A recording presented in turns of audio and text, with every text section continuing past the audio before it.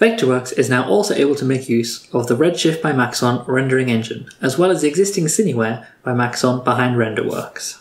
Redshift is the world's first fully GPU accelerated, biased renderer. Renderworks uses the computer processing unit to produce high quality renders, and this can lead to lengthy render times.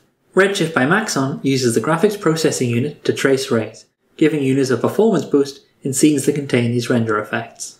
Use Redshift render styles to improve render performance for scenes with camera effects, lighting, reflections, and anti-aliasing. You can choose to create a Redshift by Maxon or a Renderworks style in the Renderworks style dialog by selecting the appropriate option. To make the best advantage of Redshift by Maxon, you need a pretty powerful GPU. Check out Maxon's compatibility page to see how to make the most of this new feature.